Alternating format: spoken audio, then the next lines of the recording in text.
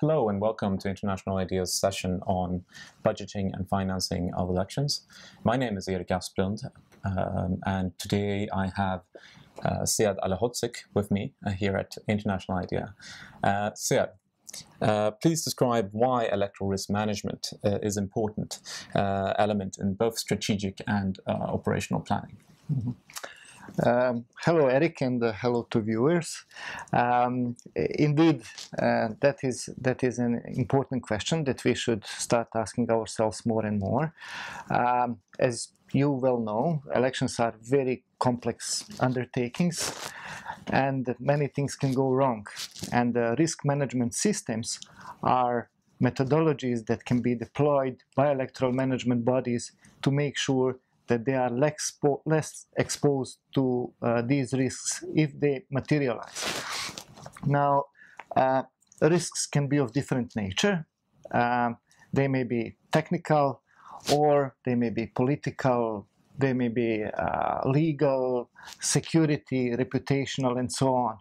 And it is therefore critical for election management body to understand, to start looking into these risks already during the phase of operational planning, because that will not only inform the quality of the planning processes, but will also help establishing system which will be able to monitor, analyze, and assess risks in order for election management body to initiate timely and effective prevention and mitigation action.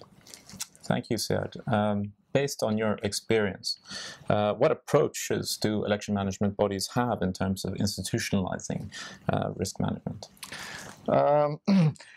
We have asked ourselves same questions a few years back, and in 2014 we have developed a global survey which has covered only 87 countries, but we have learned that most election management bodies did not so far dedicate sufficient attention to systematic risk management, and some of them do not have any such systems in place. However, those which do have such systems take two different approaches. One approach is to put specific measures in place to prevent specific risks, and these processes are done very often in isolation from one another, while some electoral management bodies are trying to address this problem holistically.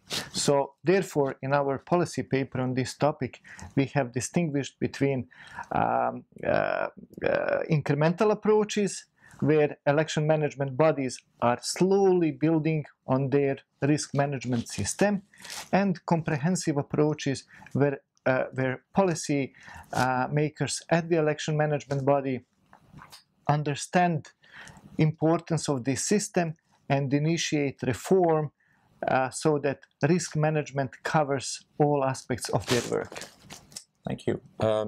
Maybe you can provide some examples of countries that have taken an incremental or comprehensive approach to electoral risk management.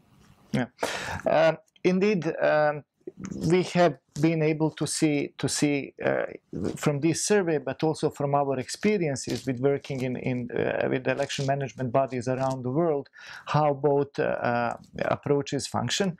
And for example, we have seen that incremental approach is working its way in countries such as Nepal and Nigeria, where risk management was adopted with a specific purpose to prevent and mitigate security risks, but then election management bodies have understood the value of this methodology in monitoring and addressing other risks to electoral processes.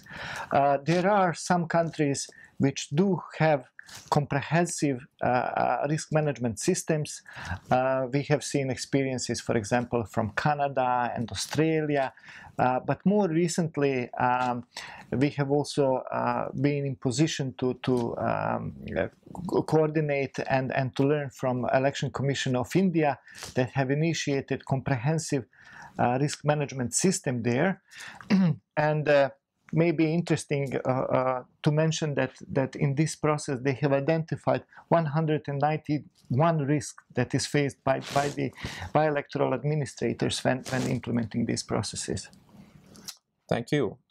Now, what impact does the adoption or the institutionalization of electoral risk management have on the election management body's budget, do you think? Although it is hard to see very initially the positive impacts, but I would say that introduction of risk management does initially require resources, meaning staff and some funds. But this should not be ever seen as a cost, but more as investment, because a well-functioning risk management system is the best tool that election management bodies can adopt to make sure that what they are investing in other phases and events of the electoral cycle are well protected. And how is the adoption of risk management in elections financed, do you think?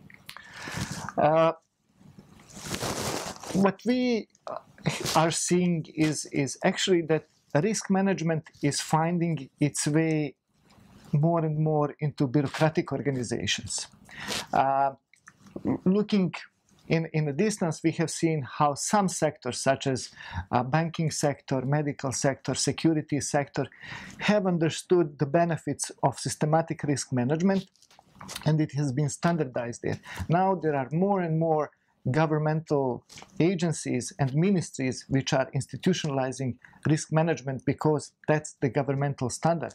So in my view, funds and financing of introduction of risk management within an organization is something that needs to be part of the budget as any other activity. Thank you very much, Sead, and thank you for watching.